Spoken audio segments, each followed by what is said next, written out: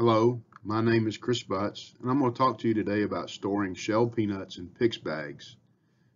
The collaborators on this project were Lisa Dean, Keith Hendricks, Renee Arias, Ron Sorensen, and Marshall Lamb. David Hoisington and Jamie Rhodes at the Feed the Future Peanut Innovation Lab in Athens, Georgia, asked us to do this research because they needed some low-cost, innovative storage solutions for peanuts in some of the countries that they're doing work in.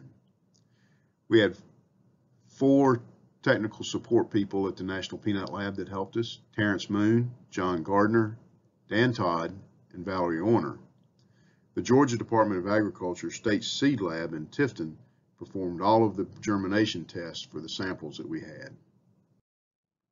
The Purdue Improved Crop Storage System is basically a small-scale, hermetic, low-oxygen storage that was developed by Purdue University as part of a Feed the Future project for cowpea. It is a triple bag system that uses 2 80-micrometer high-density polyethylene bags and 1 woven polypropylene outer bag. You place one of the high-density polyethylene bags inside the other, and then place that double polyethylene bag inside the woven polypropylene outer bag.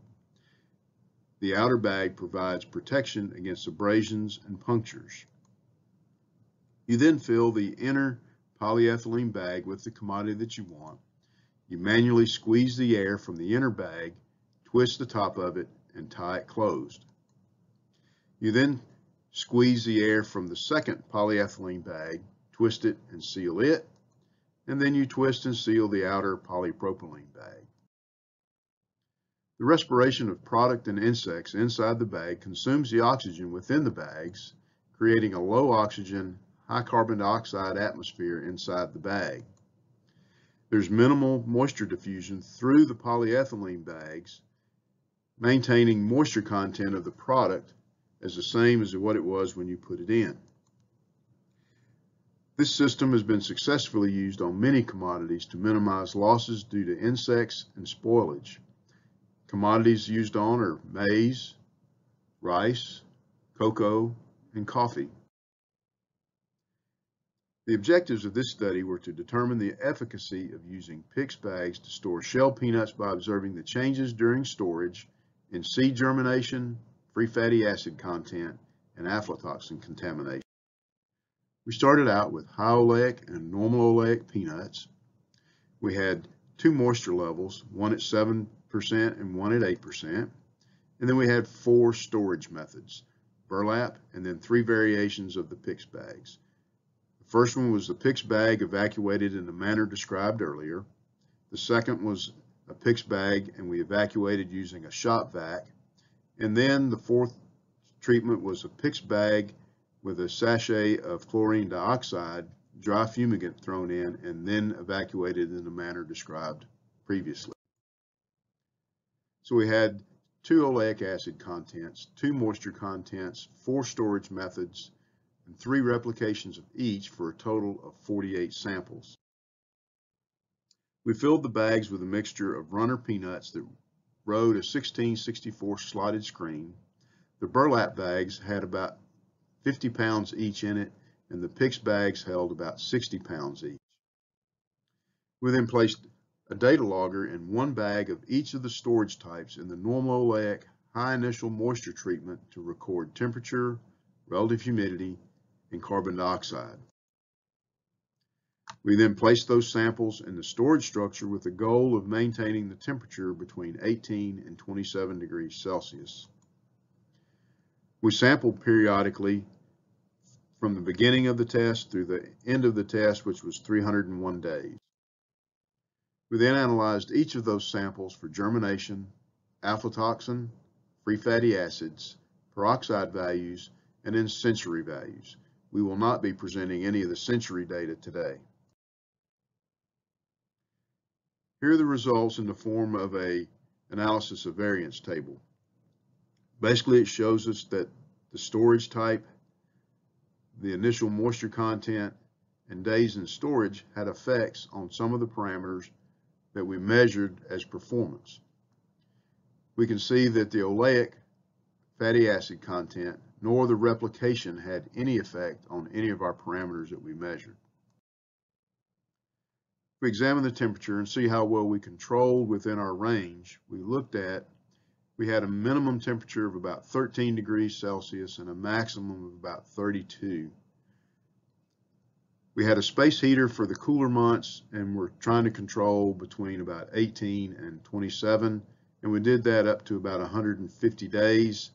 We had a power failure and didn't catch it for a while, and so we had about a period of about 30 days when we were below our target temperature, restarted the heater, and then maintained that. And then once we got to the warmer temperatures, we had temperatures that exceeded our desired temperature range. The relative humidity basically stayed between 70 and 80% for all of the PICS bags treatments, and this was in response to the equilibrium moisture content or equilibrium relative humidity within each bag. You can see that the burlap bag basically followed the ambient relative humidity in the storage unit. The relative humidity then influenced the moisture content that we saw in response. In the burlap bag, you can see that we decreased moisture content from the initial 7.5% down to approximately 5.5% moisture content. And then as storage period progressed and relative humidities began to increase, you can see that our moisture contents increased. In the PICS bags, you can see that after about 50 days, we went up to about 9%. This was probably due to moisture migration within the bag. And then it settled back down and maintained right around 8% for all treatments. Here we take a look at the carbon dioxide levels inside the bags, and we can see that in the burlap bag, CO2 levels remained near the ambient CO2 levels of about 400 parts per million. We can see that in the PICS bags that it went from 400 parts per million up to 5,000 parts per million in a period of ranging from 4 to about 7 days. We can see that in the normal PICS bag, it took about 4 days for it to reach the saturation level of 5,000 parts per million. And then the PICS bag with the chlorine dioxide fumigant in it took a little bit longer and took about 6.25 days to reach that 5,000 parts per million. The germination in the PICS bags continually declined from an average of about close to 80% all the way down to about 5% at the end of the storage period. This was probably due to a continuous exposure to the high relative humidities inside the PICS bags. If we look at the burlap, we had an initial decline from about 78% down to about 68% in that first sampling, and then it increased back up to approximately 80%, and we maintained basically 70% germination from our initial storage all the way through about 250 days, and then after 250 days it dropped down to about 20%.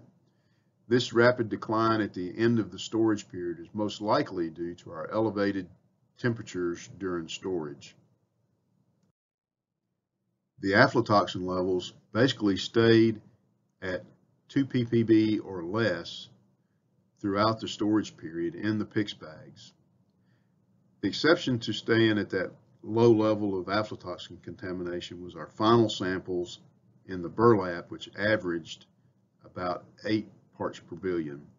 This was most likely due to the insect activity that we had and infestation we had at the end of the season. The free fatty acids basically were no different as we went through storage, looking at the various storage types, but it gradually increased from about 0.4% free fatty acids up to about 1%.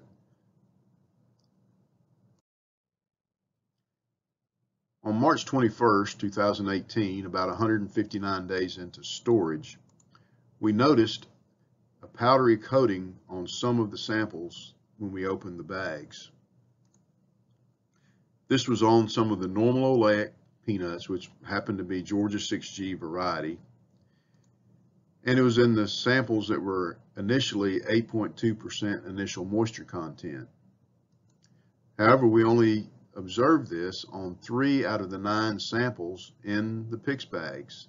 So we had 1 PICS bag and 2 PICS evacuated with the shop vac that had this mold powdery material on it. And it has been identified as a mold by Dr. Arias. And it's a mold that is very slow to grow with low water activity and seems to be unbothered by the anaerobic conditions in which we had the material. Based on the aflatoxin numbers, it's appeared that it did not produce aflatoxin. If we look at the insect damage or insects in these, we had no viable insects in the peanuts that were stored in PICS bags. However, we did have heavy infestations in the burlap bags. And this was probably the cause of the increased aflatoxin at the end of the storage period in our burlap samples. We also had some trouble with rodents in our storage facility. The peanut loss, primarily due to spillage, was about 5 pounds per bag in the burlap, with minimal for the PICS bags. We maybe had 3 pounds out of the 36 bags, so roughly a pound of peanuts or less. We did notice that the bag damage was primarily for nesting material, and it appeared to be that the burlap was the preferred material, although they did gnaw on the outer poly bag some, but we had minimal damage for the polyethylene bags. So in summary, the PICS bags minimized insect damage. We had less rodent damage than burlap in the PICS bags. Seed quality, though, deteriorated in burlap and PICS bags. The germination decline was continuous in the PICS bags and remained 70% or above in the burlap bags until we had elevated temperatures. The free fatty acids increased steadily in all storages up to about 1%, and in about a third of the normal oleic peanuts with the higher initial moisture content developed this white powdery mold. And then there was no measurable increase in aflatoxin due to the storage method. For further information, if you would, contact me at my email address, chris.butts@usda.gov, and then look for this research to be submitted for publication in Peanut Science at peanutscience.com.